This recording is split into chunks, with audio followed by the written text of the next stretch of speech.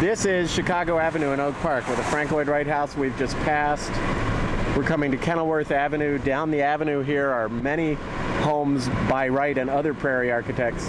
But the point here is to show you that we'll come up just a second on his home and studio, very well-known place, and then to show the distance to the house we're looking at today. Here is the Frank Lloyd Wright home and studio, and then it's really just another block to this group of bootleg houses. There are four.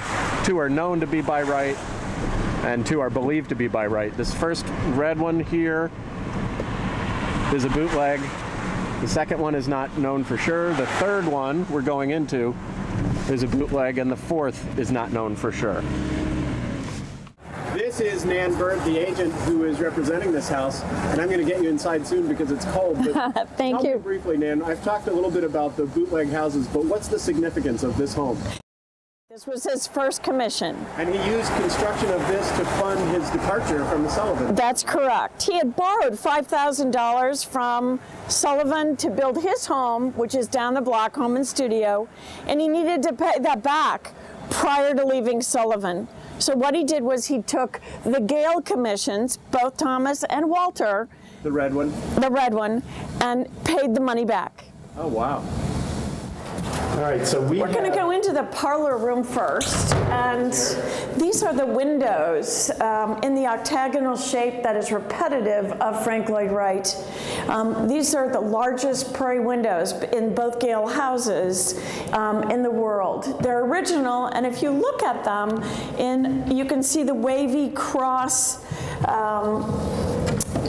in them and the bubbles, and they're all hand blown. Yeah, I can see some of the bubbles. Can you see some of the bubbles? The fireplace is really quite interesting.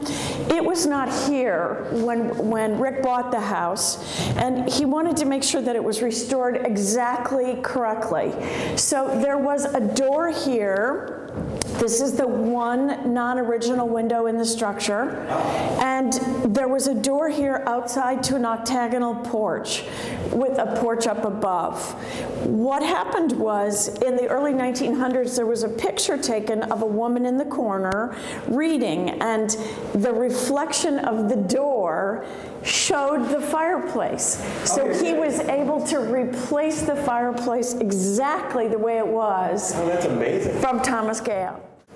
The dining room actually is designed so that you can sit in here and talk across the room, and it's designed so that when you whisper, you can hear the person across the table, which is real interesting. The bead corners. Is it a porch off to the left here? That's correct. Through this window right here, that was originally a door, and it was a porch. These are the corner beads on all the walls. And you can see how they tie in right here to the baseboard. The thing that Rick added to this is a wonderful half bath here. Oh, just off the dining room. Just off the dining room, which makes it a little bit more modern. New window.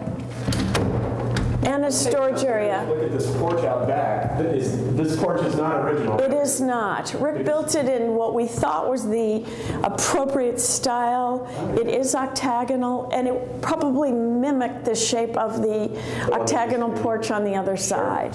So what we're looking at right now, the exterior of the kitchen, that's Yes. all addition. It is. It's built on a new foundation, and the master bedroom bath is upstairs. So we created a modern space off of the old Frank Lloyd Wright. The garage is new as well. Oh, it is? It's brand new, and it is very, very high. There's an area in there where there's a stairway, and you can actually stand up in that area up above. Oh, great. I love this porch. I mean, you can just see people flowing out to the for breakfast. It's wonderful. I wish it was, there's a lot of snow outside, but in the spring and summer, it's a wonderful space. This would have been the back porch and the storage area for cooling of vegetables, icebox, delivery. What we tried to do is, Rick tried to do, is preserve some of the integrity. You can see the old planter's sink from England. All of this is brought in. It probably is similar to what they would have had in that period of time. And it all the windows, I mean, that alone is just terrific. This feels like the living room. Yeah, this cabinetry is exceptional. It is quarter sawn oak, it's custom made, and it is completely solid. And it was made for this house because it's probably what was here. Come on in here and see what it was like to be Thomas Gale looking out on the land. Wow. So his desk was positioned here. He looked out into the trees. Wow. And this is the people sat across, and this is probably where he did most of his work and collected taxes and did the things that were necessary. And so now it's not the master is farther back. That's correct. This would be a bedroom with these great windows. And again, the color red. The wall. Right. Wow. This is a master bedroom. And this, I can imagine waking up in the morning and looking out at this beautiful area and all of the sun. Now remembering that frankly, we're in new space, right? This is old space. This is old space. The new space starts over there. Oh, I got you. Yeah. So the thing that is so wonderful about this is that you know that Frank Lloyd Wright was so interested in octagonal, especially in these two houses. So this window is 1, 2, 3, 4, 5, 6. Right. I asked you to remember 2 windows, one downstairs and one next door. We actually found them in a storage area in the attic. What had happened was there was a frame in the wall here and here. The windows were never installed because by then Frank Lloyd Wright had learned that the roof and the shedding of the water, if you put a window next to that roof, it would leak.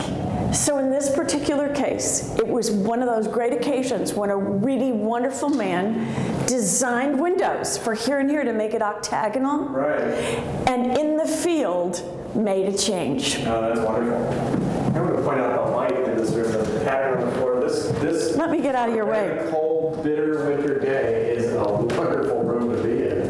This is the addition, and Rick matched all the windows so that they would be exactly the same. This is the original tub, so you can see how small it was. It was in the bath. It's amazing. All redone. Wow. It was actually the one that was chosen. All of the piping had to be custom made and done. You can see the shut-off valves because there wasn't really anything that fit. But we should point out that while this is the master bath tub and it's a nice relic, we also have something brand new to shower in. You know, the other thing is, one thing I'd always want to do in the morning is come into a warm area. So Rick has radiant heat in the floor, and this is the timer, so you can set it for 5 o'clock if you're a 6 o'clock rising person, and walk into a toasty room, hop into a fabulous shower. And take a look out these windows. Big trees. Yeah. Oh, great.